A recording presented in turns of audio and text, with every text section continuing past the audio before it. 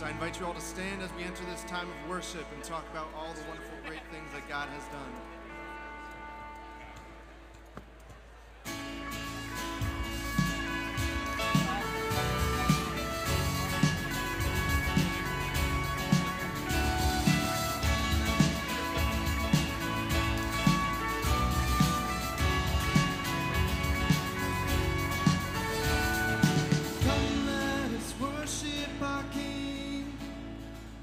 Come, let us bow at his feet. He has done great things. See what a Savior has done. See how his love overcomes. He has done great things. He has done great things. Oh, hero of heaven.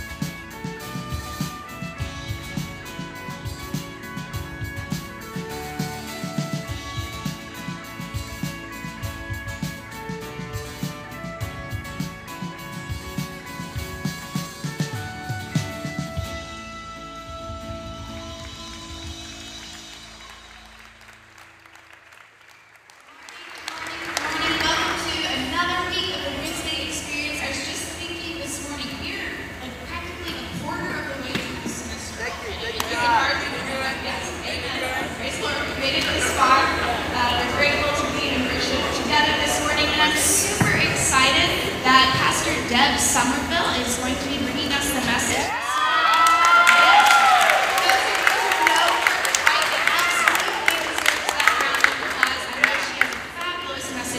This morning. morning.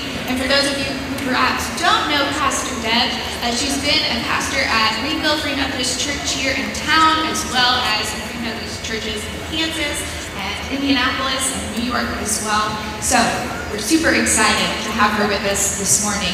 To continue in worship, I've invited one of our resident directors, Sophie Yonches. Yeah!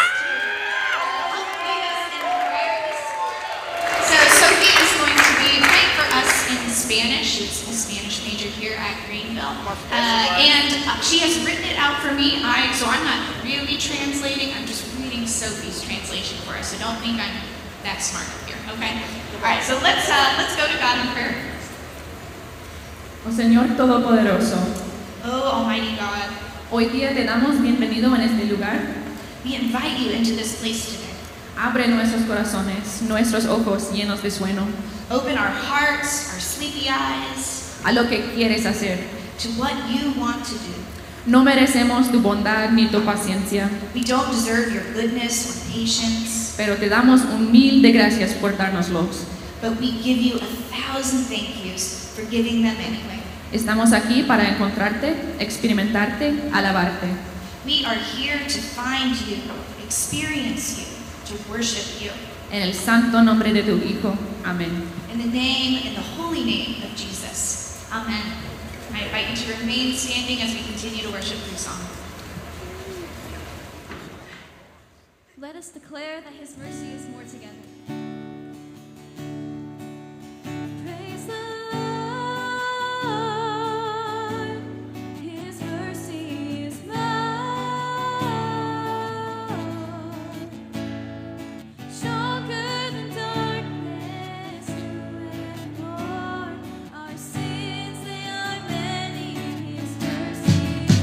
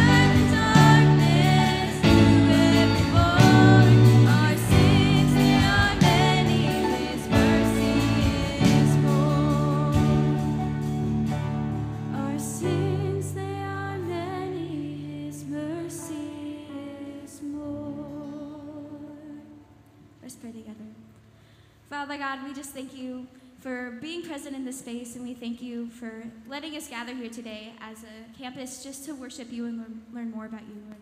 I pray for Deb that you can speak through her, Lord, and I pray for all of us that we can receive your message with open hearts and open minds, Lord. I pray all of this in your amazing and precious name. Amen.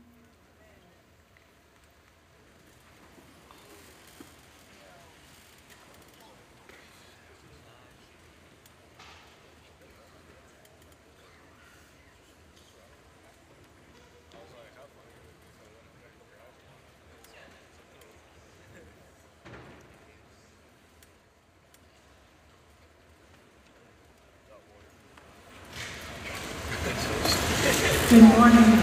Good morning. It is such a privilege to worship with all of you here today. This space has held a lot of memories for me over the years, beginning about give or take 53 years ago when I was a freshman here, taking my required PE class. There was a house where Deacon stands right now, and that's where I was living. Anything before 9 o'clock was way too early for me because I didn't think Jesus was even awake then. But I had to come down the hill, come in this space, take my PE class. Like I said, thankfully Jesus wasn't up, which was probably good since I had to skip. I didn't have to. I managed to skip a few of those classes, shame to say. When your chaplain invited me to speak, she explained that the theme for the fall TWE gatherings, the primary question was, who do you say that I am? She also assigned a specific text, which I always appreciate. But truth be told, I did harbor just a little bit of frustration, Kelly, over the text, because in some ways it felt really kind of truncated, sort of incomplete. I mean, there were aspects of this narrative, there was some really juicy stuff that I knew that I was going to have to leave for next week's speaker, Pastor Steve McCaskey, who's going to go deeper into the text. But the more time I spent with these first 14 verses, the more comfortable and thankful that I was for this particular passage. I'm speaking, of course, of John chapter 4, verses 1 through 14. Now, for anybody in the room who might be familiar with the passage, it's kind of a unicorn of a conversation between Jesus and a Samaritan woman. I'll explain why I say that in just a few moments. But if you know the passage, you kind of know where I'm going, because the story doesn't just end at verse 14. More or less concludes all the way over to verse 42. Now, if you have your Bibles or your devices, feel free to look up John 4, and we're going to read together those first 14 verses. In our gospel lesson this morning, I'm going to invite you to stand while I read this passage. John chapter 14, beginning at verse 1. Now when Jesus learned that the Pharisees had heard Jesus is making and baptizing more disciples than John, although it was not Jesus himself, but his disciples who baptized, he left Judea and started back to Galilee. But he had to go through Samaria. So he came to a Samaritan city called Sychar, near the plot of ground that Jacob had given to his son Joseph. Jacob's well was there, and Jesus, tired out by his journey, was sitting by the well. It was about noon. A Samaritan woman came to draw water, and Jesus said to her, "Give me a drink." His disciples had gone to the city to buy food. The Samaritan woman said to him, "How is it that you, a Jew, ask a drink of me, a woman of Samaria? Jews do not share things in common with Samaritans." Jesus answered her, "If you knew the gift of God, and who it is that is asking you, 'Give me a drink,' you would have asked him, and he would have given you living water." The woman said to him, "Sir, you have no bucket, and the well is deep. Where do you get that living water?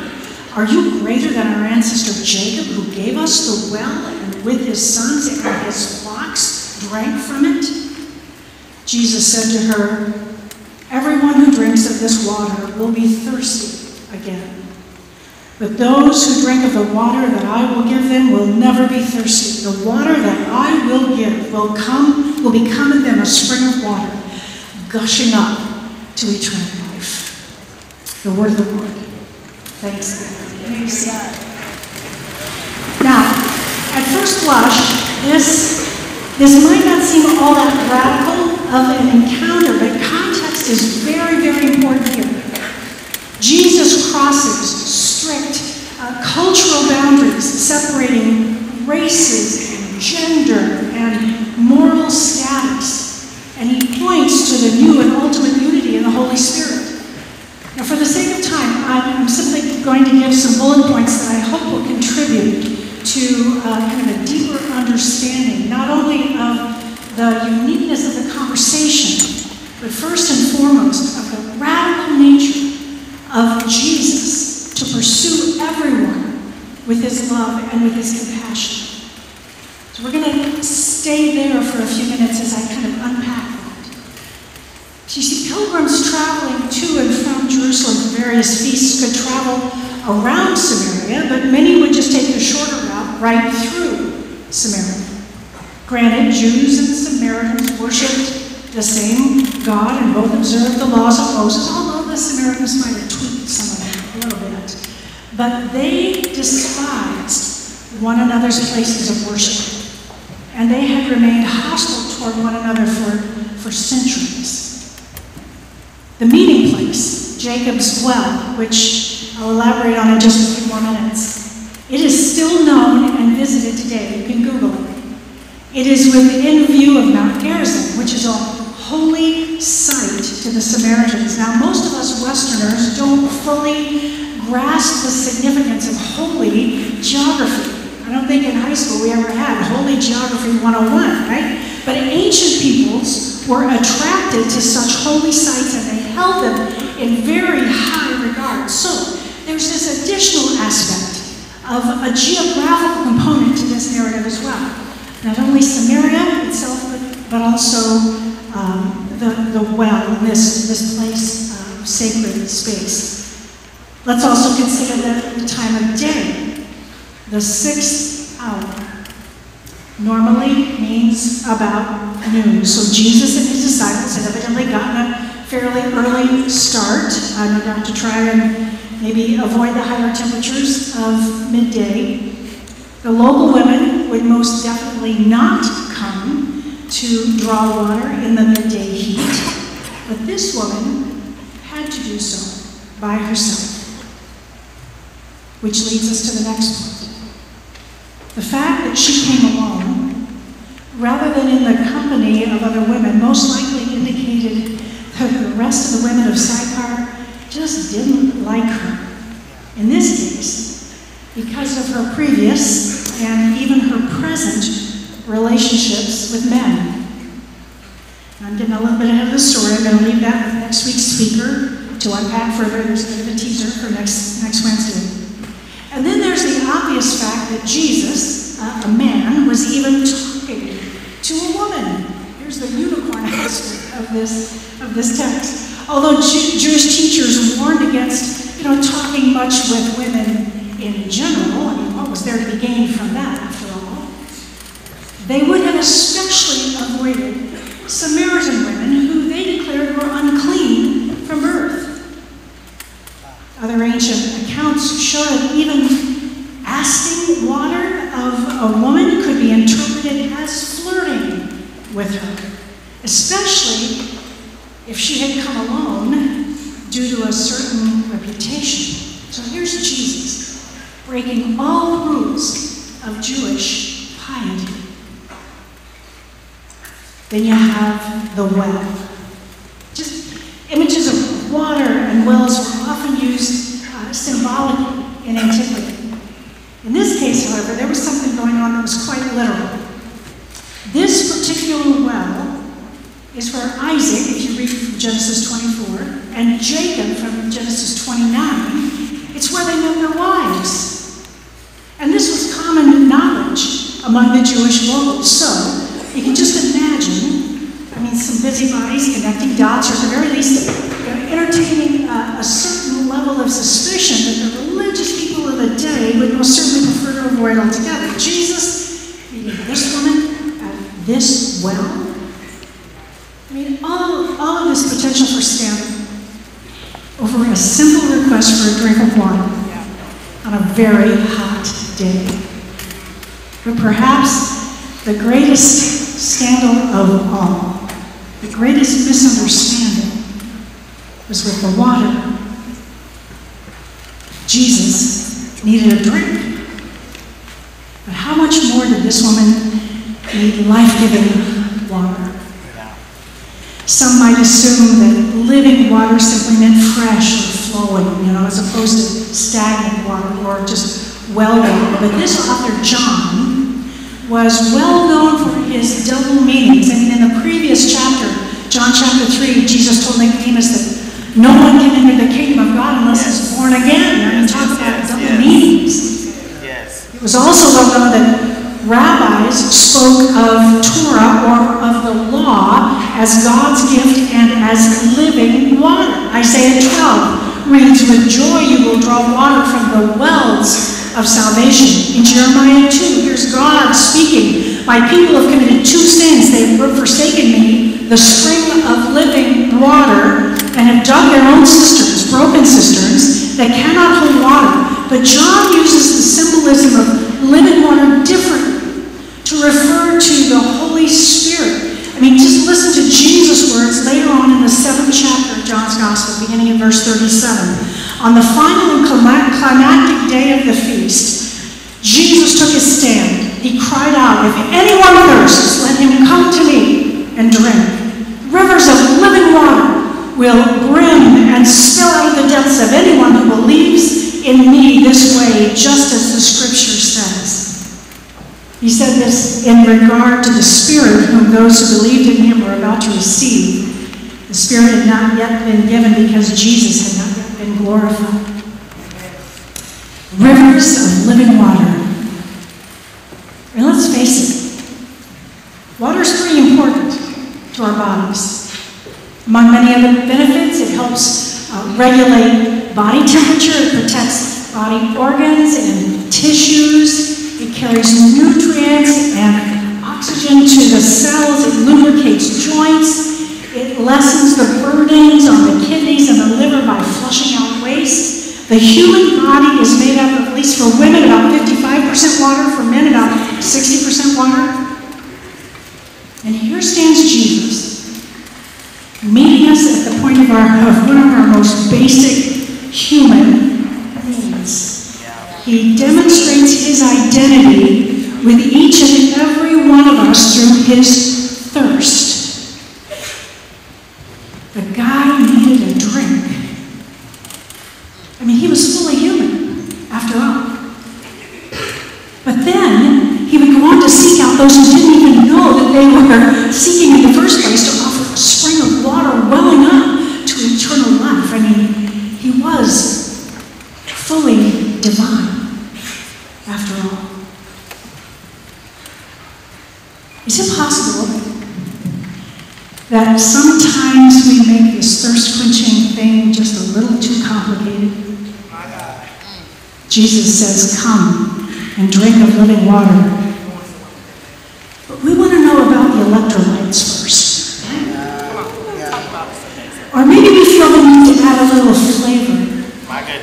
Or an energy boost, or caffeine, or a vitamin, something that an ordinary bottle of water just can't satisfy. Plus, we got to know if it's spring water, or mineral water, or distilled water, alkaline water, or sparkling water. Maybe we carry with us some level of implicit bias about our water preferences. Let me further illustrate. Google tells me, and I believe everything Google says, by the way, Google tells me that there are presently 127 different labels, just labels, for bottled water around the world. Now that seems kind of low to me, but those 127 labels don't include all the different kinds of flavorings and additives within each label. There are simply thousands of options for water out there. We try everything that we can think of to make our water more appealing, more desirable, more purposeful, more thirst-quenching, and we will drink as many of these as we can get our hands on in order to not feel thirsty. As commentator Stephanie Englehart reminds us, we live in a culture where we're highly focused on the next best thing. We focus on the next best way to organize a closet, the next best item to buy. Our lives are always looking to the next thing. When someone upsets us or they no longer fulfill our happiness, we walk away, look into our next relationship. Our souls rarely settle as our lives are planned and priced out and seeking perfection. Sadly, we do not even notice the aching question behind our search for the next best thing, the next best drink of water. We desire fulfillment, and rest, and joy that cannot be found in another person, in another place, or in another project. Yet we often don't see that the satisfaction that we so desire can only be filled by a Messiah who speaks truth in the Spirit. The Samaritan woman reveals this truth about us. That we are blind to our own need until the Anointed One opens our eyes. That's it. Who is Jesus? Well, in this larger context, in all 42 of those first verses of chapter 4, Jesus reveals himself as living water, as prophet, and as Messiah. Now, those last two are left for my colleague next week, but for this morning, suffice it to say that Jesus is the one, I'll say it again, who doesn't see race or gender or moral or economic status. Jesus is the one who is not fazed by our sin. Jesus is the one who keeps it simple. He pursues us with his love and with his compassion. He invites us to come and receive the water from the source of true life, from the source of eternal life. No fireworks needed, no flavorings required. Just a thirsty soul. As the worship team comes back onto the platform, come on up now, guys. You might have noticed something up here in front of me. I'm going to come down to floor level, okay? So I'll be right back, I promise.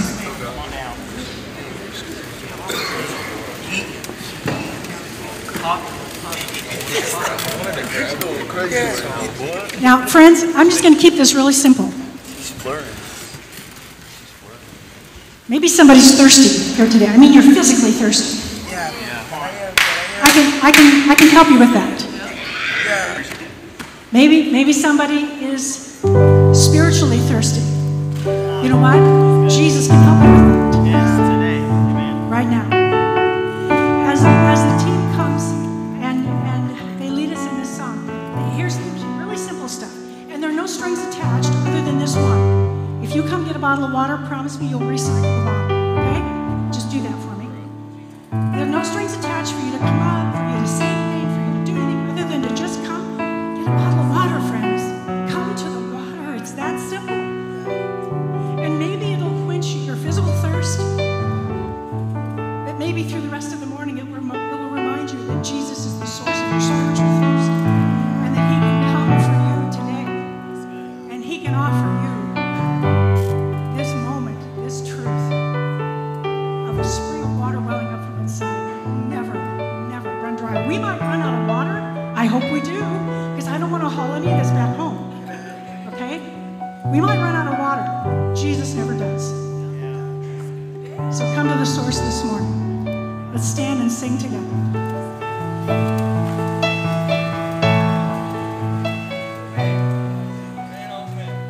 You are here, moving in our midst.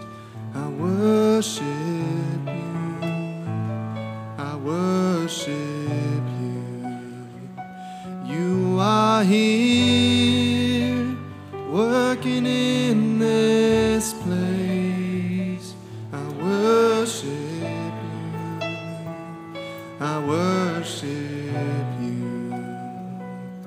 And you are waymaker, miracle worker, promise keeper, light in the darkness, my God.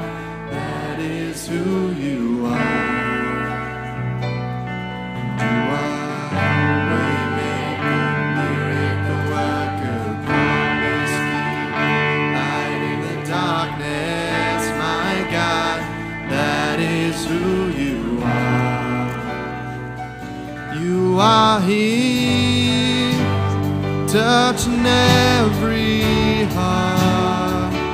I worship you, oh, I worship you. You are here, healing every heart.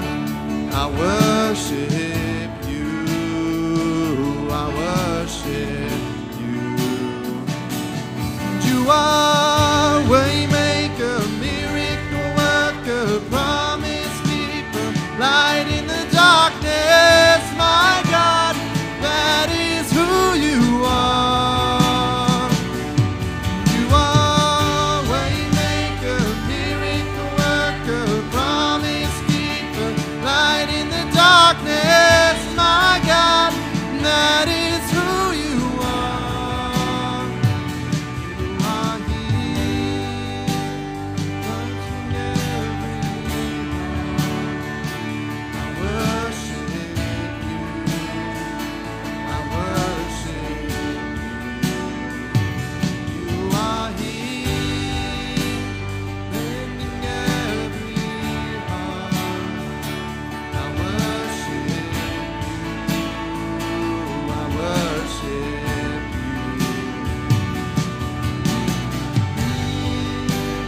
Turning every heart. I worship you, I worship you. You are here.